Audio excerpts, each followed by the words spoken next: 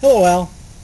The first step in creating sedimentary rocks is erosion. Erosion is when water or air moves particles from one place to another. The second step is deposition.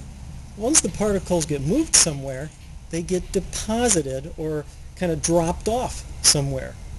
Now, the erosion might occur in a river where particles move down a river, and the deposit or the deposition of those particles might be in the lake that the river flows into. Let's take a look at an example. Okay, Al, here's a demonstration of erosion. Here we have some dirt, and there's nothing to really hold the dirt down.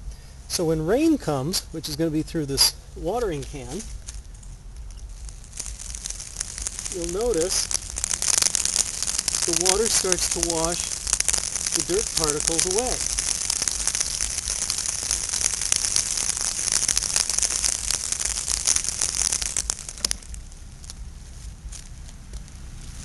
That's what erosion is. The next thing that happens after erosion is deposition. You'll notice at the bottom of the board down here that the dirt got deposited where the water wasn't flowing so fast anymore. So there's two things you saw. You saw erosion and deposition.